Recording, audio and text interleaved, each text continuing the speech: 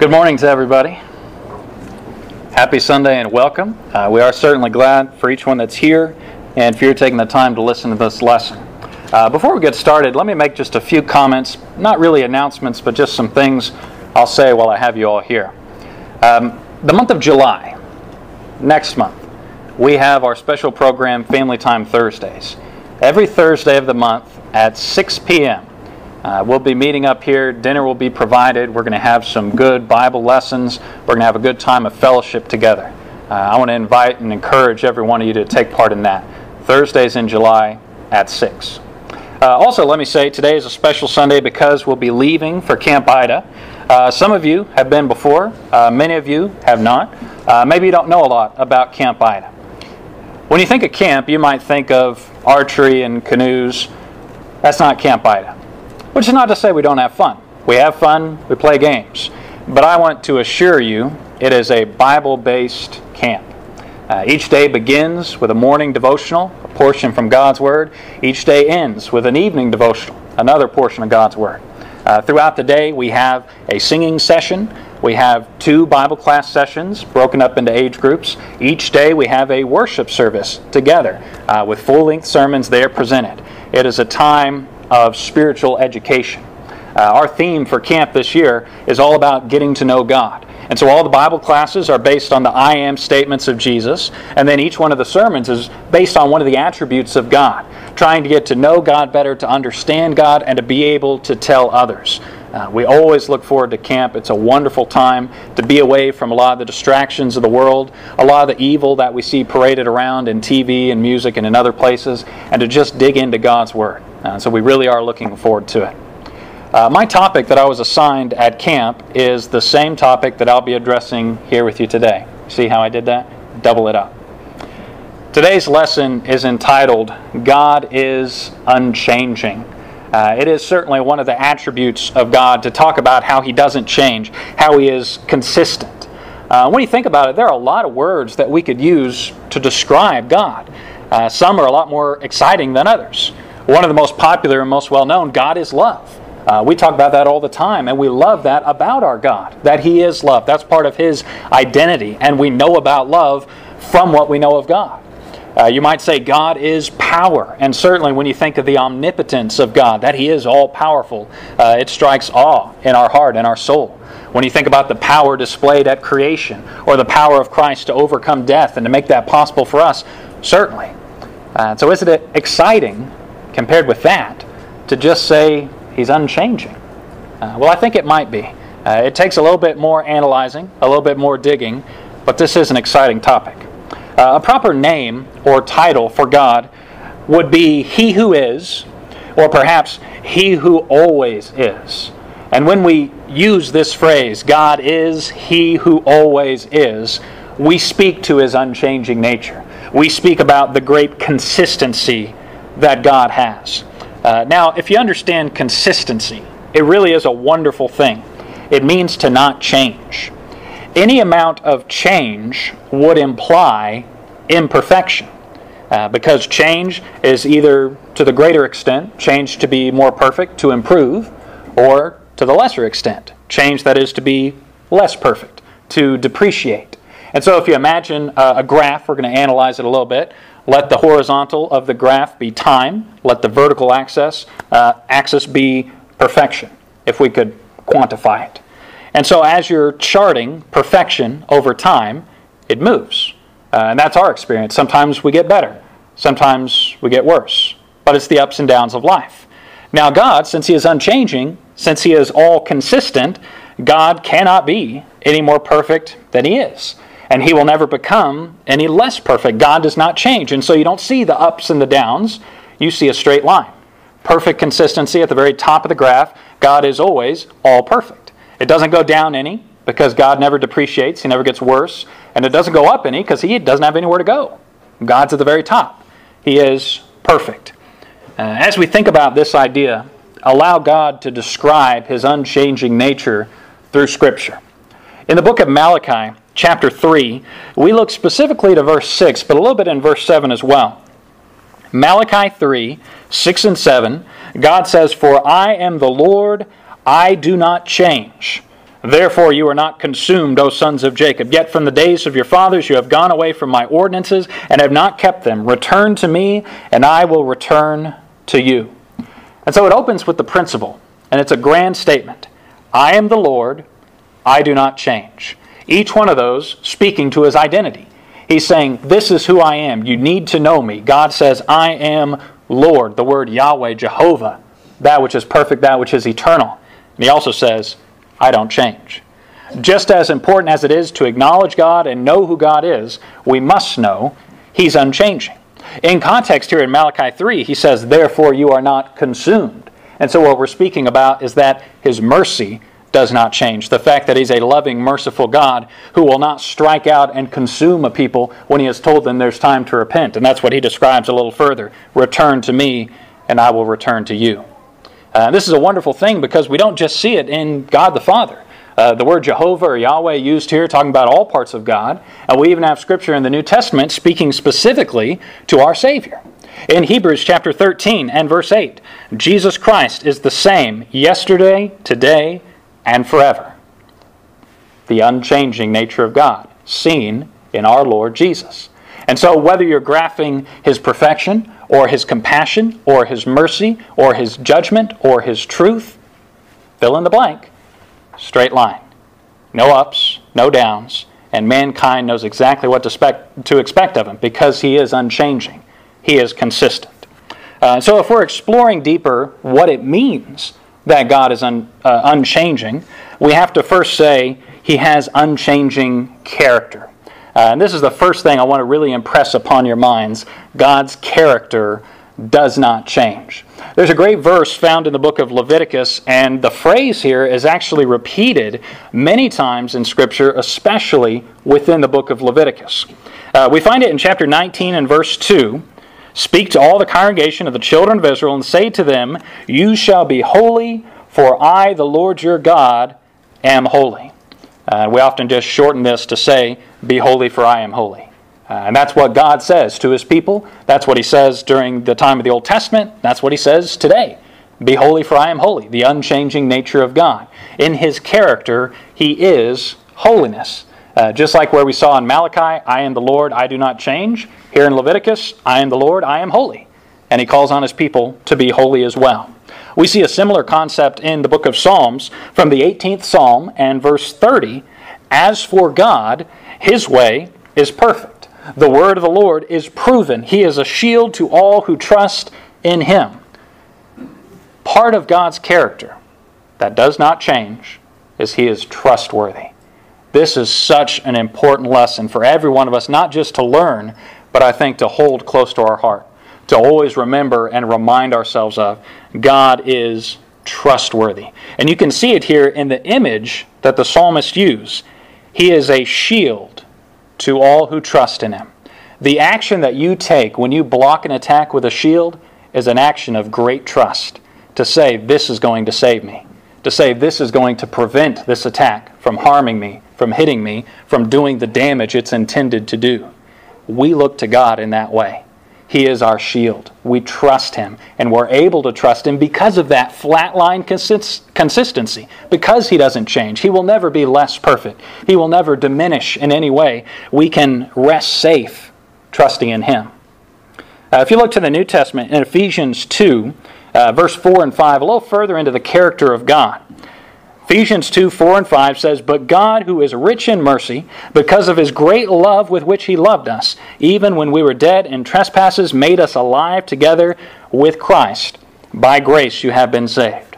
Notice the descriptive language used here to describe our God, who is rich in mercy.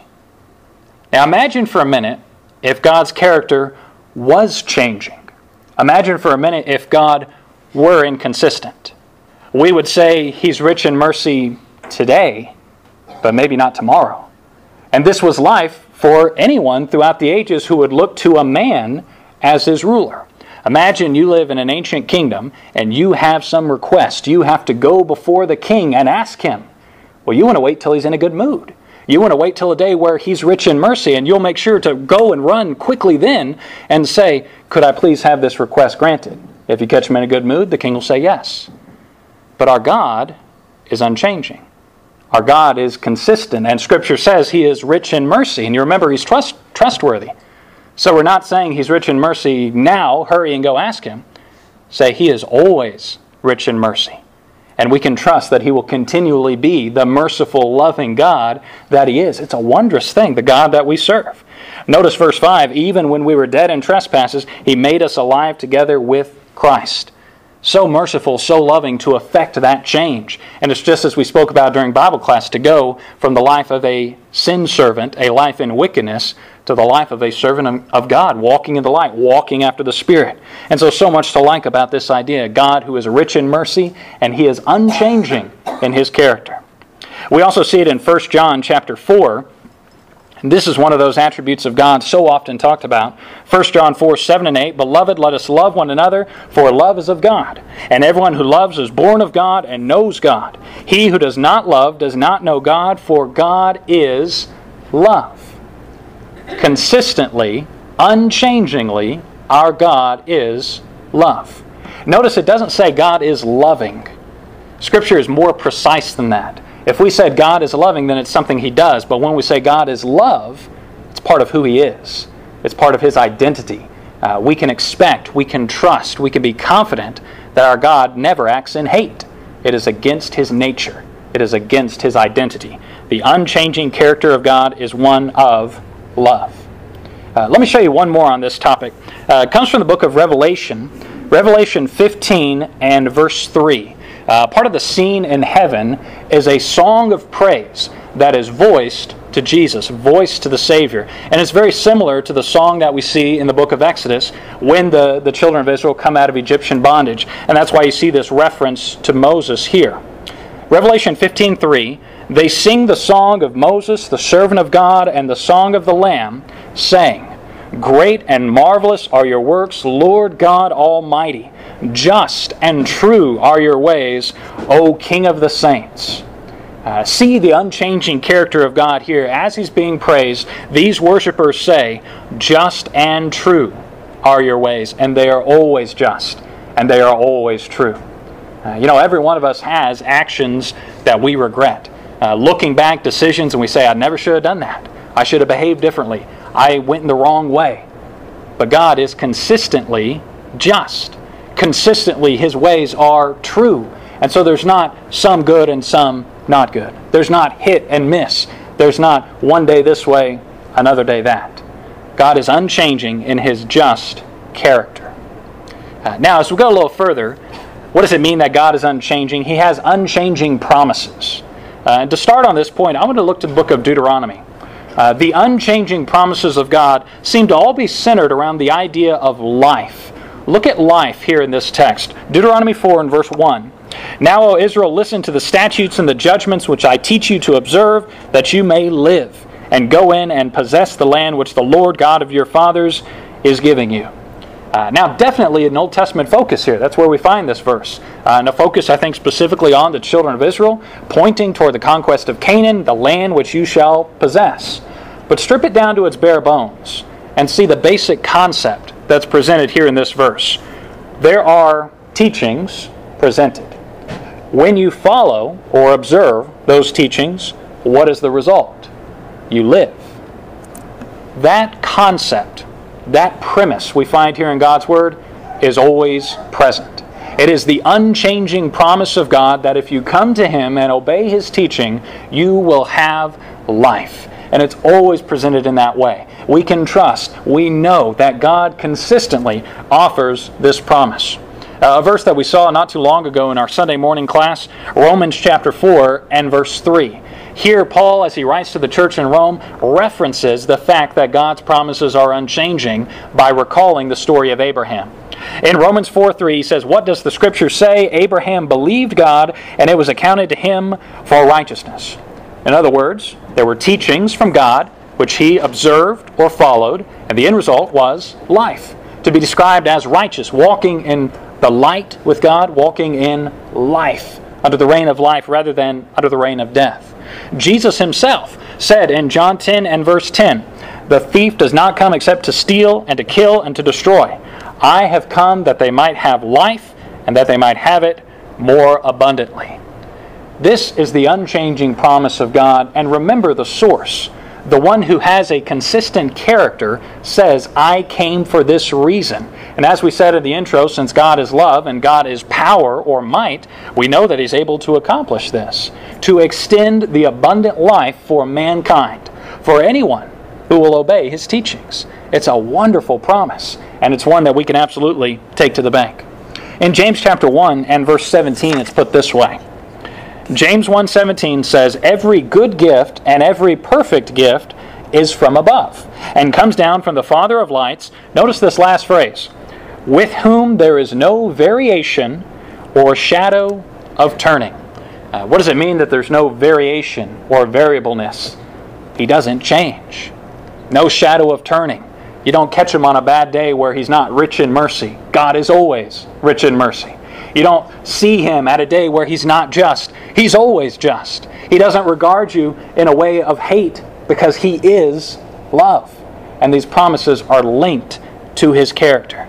Notice every good gift, every perfect gift, anything that you and I could ever need or want, part of the promise that God extends for the good of our soul. In 2 Peter 3 and verse 9, we get a little further window into this picture. Part of His unchanging promise is the desire that this would be for all. 2 Peter 3 and verse 9, the Lord is not slack concerning His promise, as some count slackness, but is long-suffering toward us, not willing that any should perish, but that all should come to repentance. What is God's wish for you? It is that you would live. You remember the root of this whole idea. There are teachings, when they are observed or followed, the result is life. The opposite of that would be to perish, would be to die, and God does not want that for anyone. There's a passage that fits right in with this. I wonder if you've heard me use the term before, a brother and sister verse. These verses that fit together, work together, they always ought to be referenced together. Well, the sister verse to 2 Peter 3:9, I think, is 1 Timothy 2:3 and 4. These scriptures so alike in their teaching. 1 Timothy 2:3 and 4, this is good and acceptable in the sight of God our Savior, who desires all men to be saved and to come to the knowledge of the truth. The same exact point, just coming at it from the opposite side. See, in 2 Peter, He doesn't want any to perish. So what does that mean? 1 Timothy 2, He wants all to be saved. That is God's desire, but the determining factor is whether or not we will obey. You remember the root of all of this. There are teachings. When they are observed, there is life. But if we break those teachings, those laws, if we do not observe those commandments, there will not result life. The unchanging promises of God are there. They're available to all, and God wants us all to take part in them. But there's one last lesson in this picture that needs to be addressed. Part of God's unchanging nature is that He has unchanging standards. The unchanging standards of God must be considered. Because no matter how much time we spend in God's Word, there still seem to be some who say, maybe God isn't so serious about all this. Maybe in the last great day, I can talk to Him. And I've heard some of this audacity. Maybe we can cut a deal at the end. No, His standards are unchanging. If you look to the first Psalm, Psalm 1 and verse 6, one that highlights the righteous man and how he lives, verse 6 says, for the Lord knows the way of the righteous, but the way of the ungodly shall perish. Take this in reverse order. The second part, the way of the ungodly shall perish. Very specific word. Not to say might perish, seems to be perishing, is pointing toward perishing. No, it shall happen. There's certainty that's there. Now take the first part. The Lord knows the way of the righteous. And the word for knows here describes not just to be aware of, cognizant of the way of the righteous, but to approve of, to look on and be familiar with it. He recognizes in the righteous something of Himself. And so when we say the Lord knows the way of the righteous, He knows those who are walking in the standard that He Himself has set.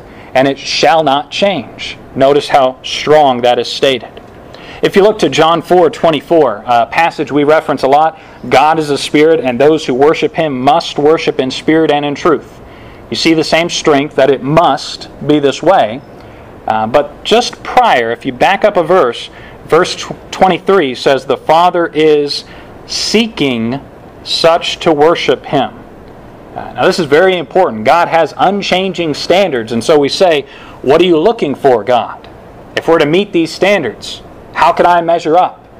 Well, God is seeking people to worship in spirit and in truth. He is looking for, He is desiring people who not only will give Him their heart, but who will give them all of their life, all of their action, not to serve God and serve their own selfish interest at the same time, but to put to death everything of the world, everything of wickedness, everything of sin, and say, I give my all to the service of God. In this picture, we see worshiping, acknowledging, praising the Father, and living a life of service, one that is based on His teaching. That's what He's looking for. That's the standard. That's how we can know we measure up. And that standard will not change. It must be this way. Let me show you a great passage from the Old Testament book of Ezekiel. Now, Ezekiel is great because so often you'll see instructions laid out from God. And you might say, well, isn't all the Bible instructions? Well, yes, but in Ezekiel, so often, they are extended instructions, we might say, to go above and beyond. You don't need instructions to heat up a Pop-Tart. You open the box, you throw them in the toaster, there they are. Yet if you look on a box of Pop-Tarts, there are instructions there. In some ways, you might look at Ezekiel like that, to make it very basic, to make it very plain. Look here to chapter 33, verse 18 and 19. It says, when the righteous turns from his righteousness and commits iniquity, he shall die because of it. You see how that's above and beyond in this description? We could just say the righteous turns from his righteousness, and we know what that means. He must have committed sin. But it includes that information as well, to commit iniquity. We already know that sin leads to death. That's presented in Scripture time and time again, but it's contained here as well. To be very complete in this instruction in what exactly happens when the righteous one turns from his righteousness, commits iniquity, that leads to death. Then look at verse 19.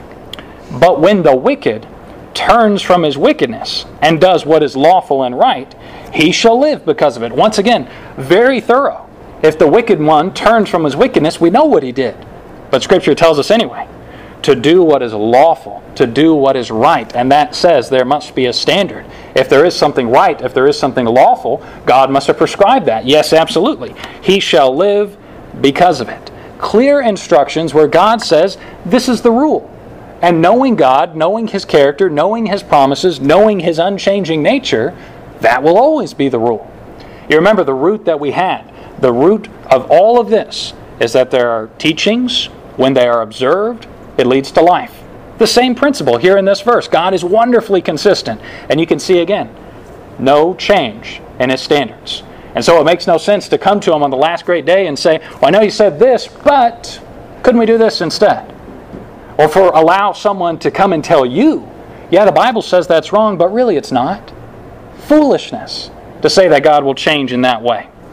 If you look to Romans 6 and verse 16, this is a great verse about the end result. What's down that path? Romans 6:16, do you not know that to whom you present yourself slaves to obey, you are that one slaves whom you obey, whether of sin leading to death or of obedience leading to righteousness.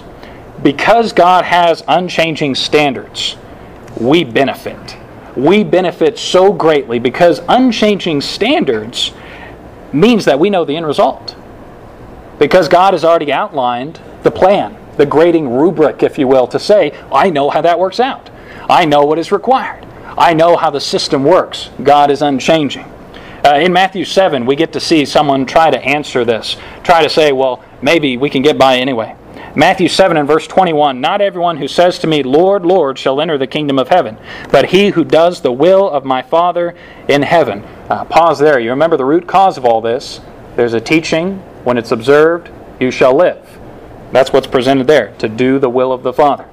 Okay, 22. Many will say to me in that day, Lord, Lord, have we not prophesied in your name, cast out demons in your name, done many wonders in your name? See, trying to make a deal, trying to say, well, it's got to be okay. Verse 23, then I will declare to them, I never knew you.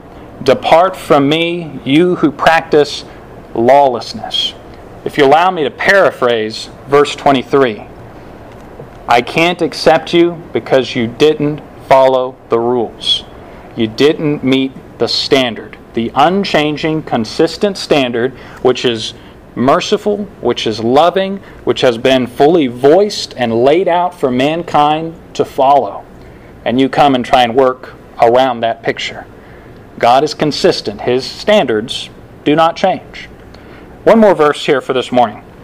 2 Timothy 4 and verse 8. I especially like this verse, not just for how it relates to standards, but I think our entire lesson is found right here. Look at it with me. 2 Timothy 4:8.